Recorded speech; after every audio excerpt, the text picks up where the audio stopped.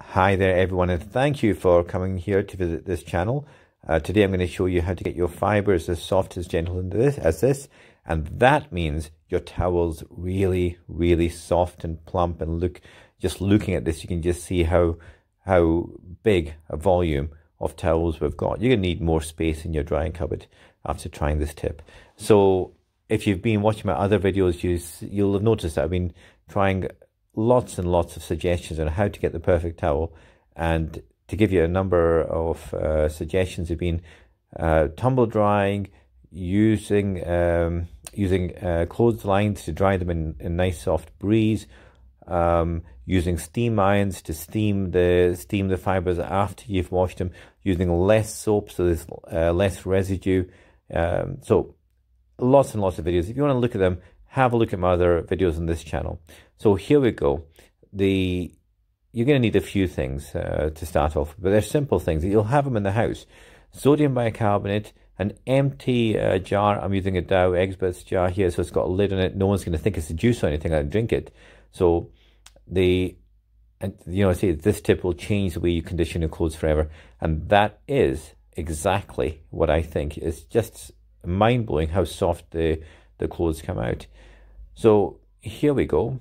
You need this jar. You've got your sodium bicarbonate there. You've also got a pint glasses with some water, and I'm going to just basically dollop bicarbonate of soda in there. Dollop. Okay. And I'm going to then, well, that little bit extra. I'm then going to blend in the water. Okay. Now, it doesn't have to be a perfect blend, but when you're doing this, you're adding, there you go, just adding the water in, blending in, and then shove it in. Okay, so there we go.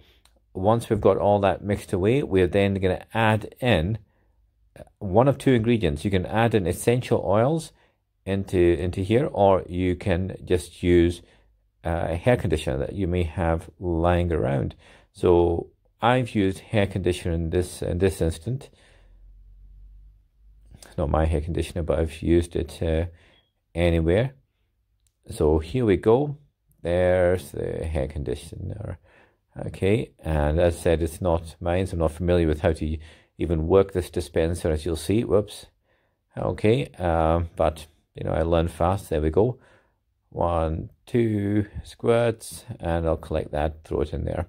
Okay, so I'm going to stir that in. It will not stir in nicely, so what you need to do is just lock it up and shake the bottle, and that will get you a nice mix, nice smooth mix. Okay, so we're going to just shake that bottle, and there we go. Now you will notice how little foam there is. If you're getting a lot of foam, do not use it. You probably use shampoo, but if you've got a lot of foam, don't put it in your washing machine. It's just going to cause you problems. Okay, that's why I like to shake it as well. Okay, so the next thing we're going to do is we're going to use this. This will be the concoction that you use in your soap dispense, your fabric conditioner dispensing unit, and that's what you're going to pour in. Okay, now as I said, I've just made a small amount here, and that is essentially your solution to the problem. Now, one thing I would say is that if you're looking to get the towels as nice as these ones looking as plump, you might as well use scents as well.